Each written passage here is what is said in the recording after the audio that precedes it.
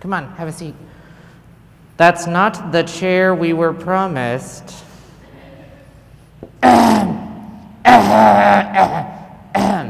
Death is tired. That is a little low. Lighting guy? Hey, lighting guy? I got it! Can I have it, please? Please. Doesn't he look fabulous? Fuck you. He's been waiting. Ah, a bench. Can you get that? Because we have extra hands.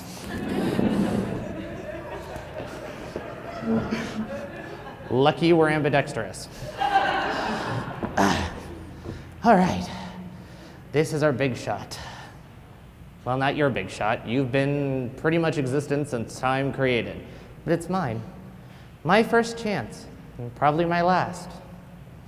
You see, if he didn't give it away, I've died. Well, you know, no, it happens.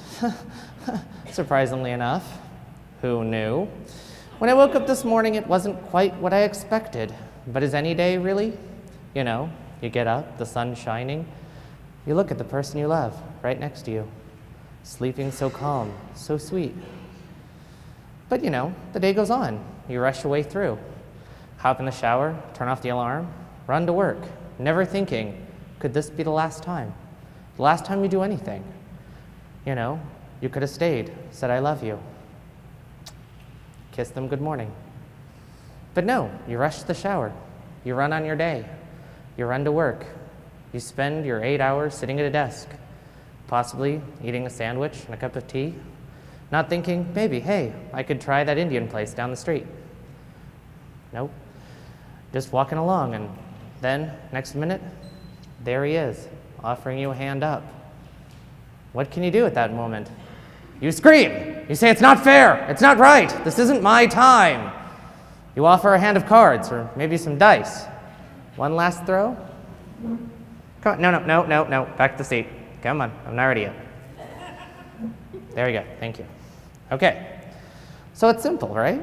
You spend your morning, you think about your day, you step out, never realizing it could be your last, could be your very moment.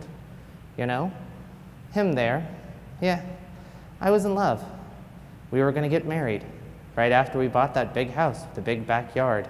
You know, there was always a reason, always an explanation of why it wasn't now. Not yet, not enough money, not ready.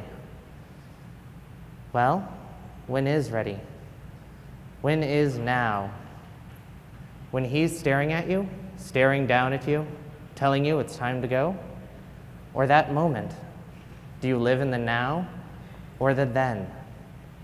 You never know when your last curtain call may be. Funny, this is the one thing I always wanted to do.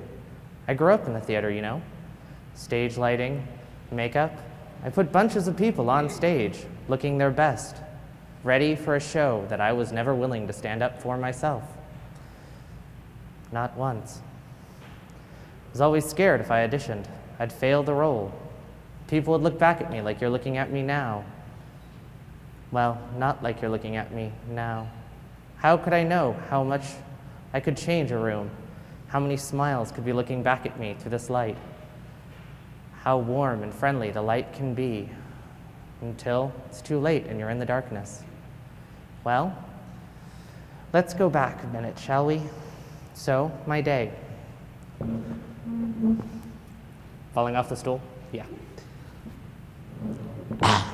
Much better. So, my day. Walking to work, got hit by a bus, figuratively and socially. Well, you know, didn't think it was coming. On my way home, sun was shining, bright as could be. There he was, offering me this chance to look up into the lights, to go one way or another. So I took this chance on spooky stage, the one night where a puppet could come on and be real, right? Right? Thank you. Well, So I'm taking this chance to show you what I can do, show you who I was.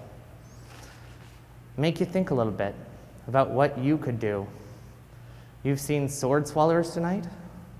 You've seen a talking scarecrow. Yeah, you're laughing at me. You've seen mad science, and now a real boy. I mean, a puppet. Well, think about it. Take this moment. Go ahead, look at the lights behind you. Look at that spotlight and think of how warm it is up here, how friendly it is. Take that chance, because you never know when it could be your last, when that curtain call could come and you're asked to take that last bow. You know? I think I'm ready now. Thank you. Thank you.